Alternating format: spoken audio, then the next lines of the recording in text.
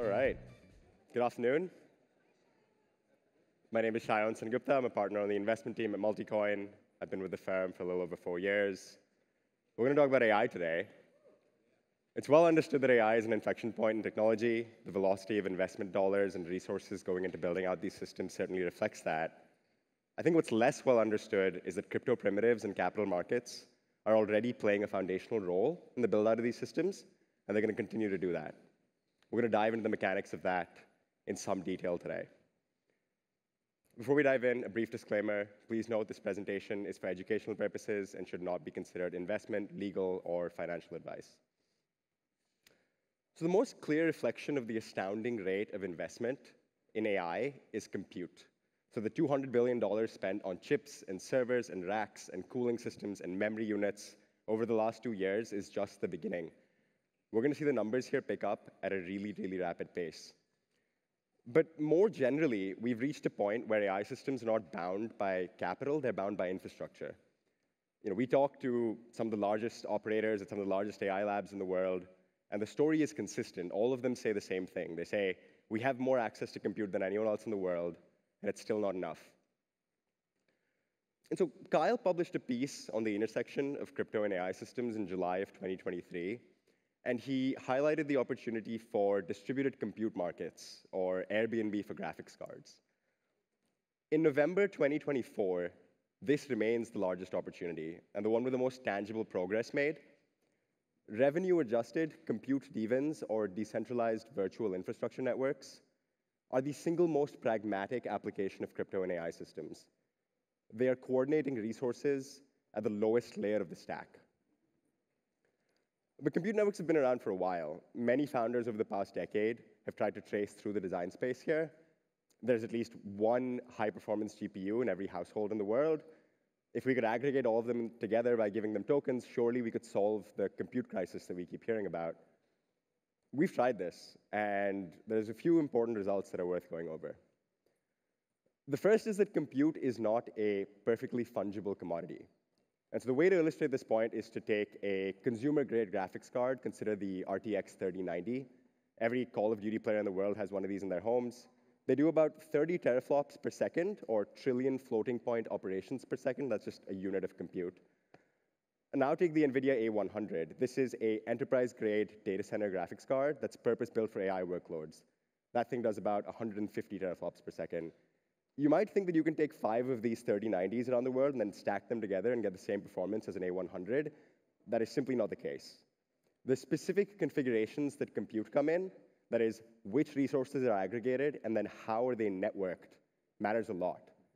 And so that means for every single GPU, its bandwidth, its memory, its storage capacity, its reliability profile, all of these things matter, not only for the individual device, but for how it links with the rest of the network as a whole.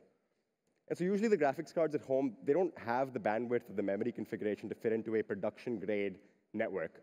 Almost all AI workloads need some sort of enterprise or data center-grade capacity to be functional, and those data centers need to be networked correctly together. This style of networking in software is called orchestration. So that's how the network handles requests that come in and how each one of those individual nodes process those requests. And the second takeaway is that these networks are particularly well-suited for inference. And so if you're an AI developer building a chat app or a copilot or an image generation tool, your primary interaction with AI systems is via inference. But the form factor in which those developers access these compute resources matters a lot. And so developers want to think of deploying and pricing workloads in very simple terms. These are called abstractions usually.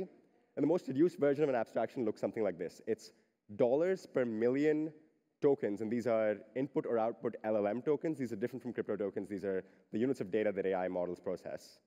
So it's those tokens per model per region. And so this specific formulation you see on the screen here would give you about 25 to 50,000 question and answer pairs for an application built on Anthropic's Claude model, which I'm sure many of you have interacted with, at fairly low latency, high performance for people in the US. The best way to think about this is what developers want. Right? When they come to a compute network, this is what they're expecting. And so the takeaways from these attempts have been the supply side needs abstraction, the supply side needs orchestration, the demand side needs abstraction, right? And so we'll unpack these further in the context of where compute networks are at today, and we'll start with the supply side. And so this is a map of all the data centers in the world today. And when we talk about AI in the abstract, it very much lives in this physical footprint here. Each one of these dots represents a mix of financing, of real estate, of chip capacity, of cooling systems, and they're all owned and operated by entities of various different sizes. Now, when we think about the service providers for AI workloads, we generally think of Azure or CoreWeave or any number of other hyperscalers. But I think the important observation here is that Microsoft Azure has control of less than 2.5% of these data centers. CoreWeave has less than 15 basis points. Now, on an aggregate compute basis, the number is much larger. But just in terms of the physical units, what this map tells you is that the majority of data center units in the world are not organized into one cloud platform. And so it's these long-tail operators, these smaller colocation providers, these enterprise managed services data centers that represent more than half the capacity in the world. And these are effectively startups. Many of these are smaller entities. A lot of them are operating fewer than 5 facilities. Most of these smaller data centers are more than capable of handling those basic inference requests.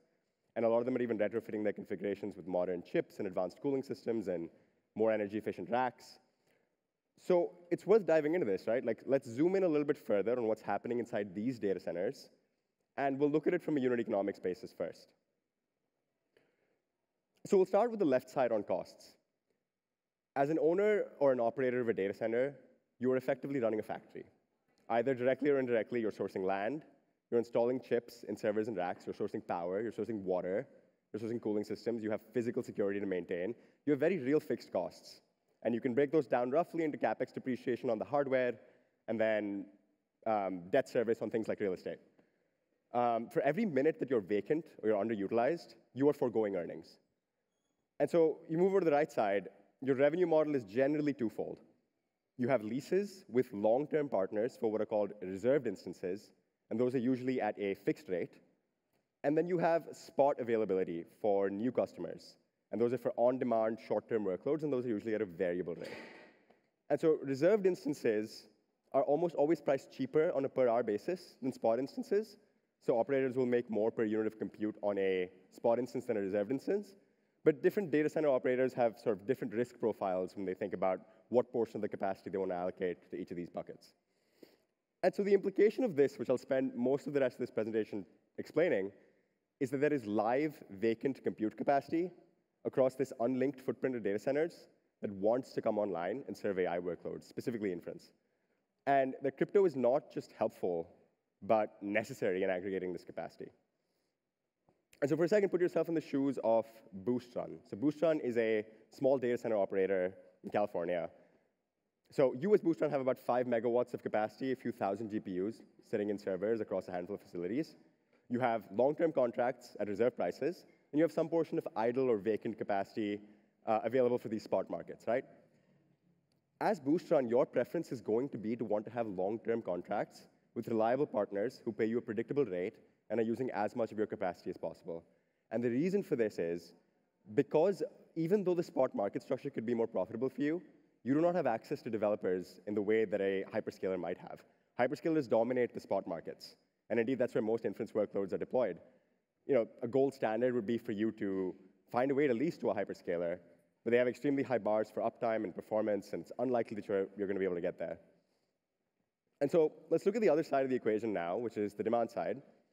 Consider a potential customer in Leonardo AI. And so that's a generative image model company that's focused on building these enterprise marketing assets. They were actually acquired by Canva recently for $370 million.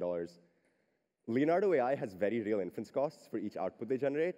They pay those inference costs to a compute provider, likely on a spot market, likely on a hyperscaler, something like Azure.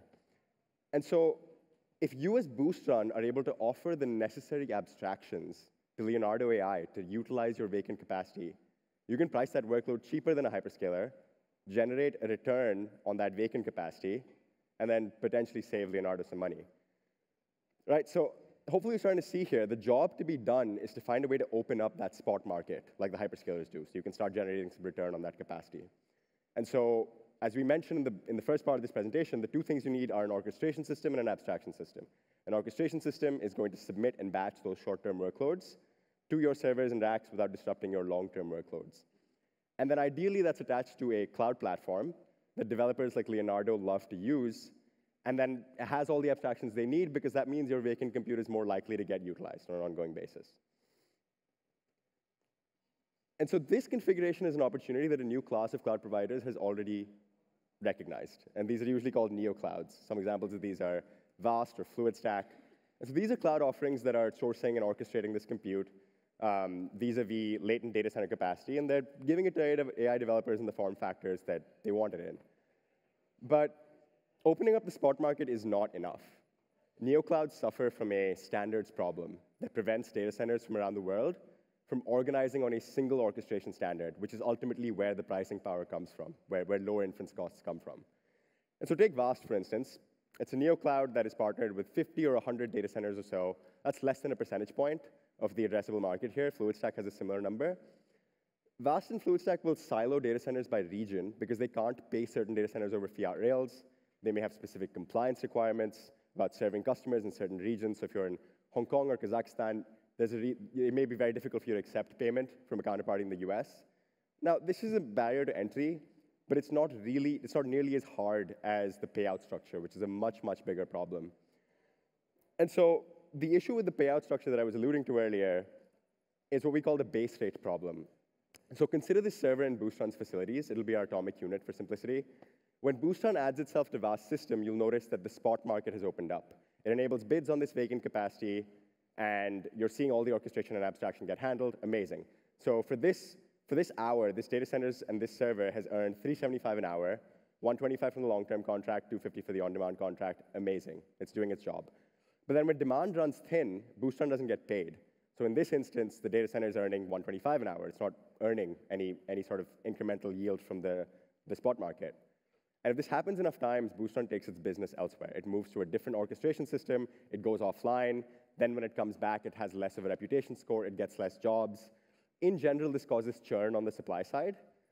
And this is what we call the base rate problem. It's what keeps data centers from organizing around a shared orchestration standard, which ultimately creates lower inference prices. So icons, or inference via crypto-orchestrated networks, are better than neoclouds. They are a feature superset of neoclouds, so they handle all the orchestration, they handle all the abstraction, but they solve the base rate problem that we just described. And so what icons like I/O and Cusco do is they issue a steady stream of payouts via token rewards that align data centers on a shared orchestration standard. And so this is what creates that retentive supply, and that's what leads to those lower prices for developers. So let's run through the exact scenario that we just did on Vast system, but we'll do it on I/O to show you how this works.